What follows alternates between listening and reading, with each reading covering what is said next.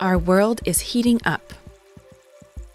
It's already warmed by 1 degree since pre-industrial times, and global carbon dioxide emissions are still rising. As policy efforts to curb emissions fail, some scientists say it is time to try a new tack. What if we could find ways to pull the carbon dioxide out of the air and then store it underground?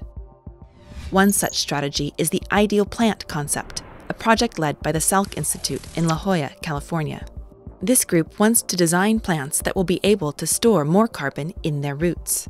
Plants already capture carbon dioxide from the air, storing carbon in their bodies as they grow. But most of this carbon is returned to the atmosphere when they decompose. The Salk team believes they can change this by using a tiny molecule called Suberin, a cork-like substance that does not decompose easily.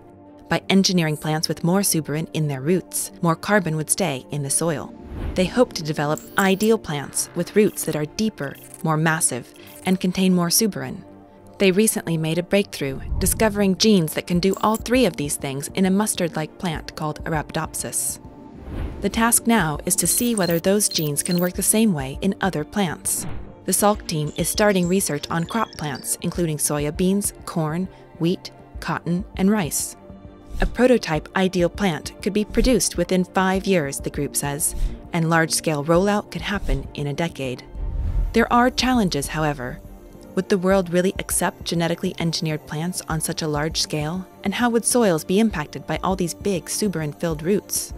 The scientists estimate that if half the total acreage of all 6 major crops had ideal traits, this might sequester 1/5 of annual man-made carbon dioxide emissions. That's a lot of ideal plants.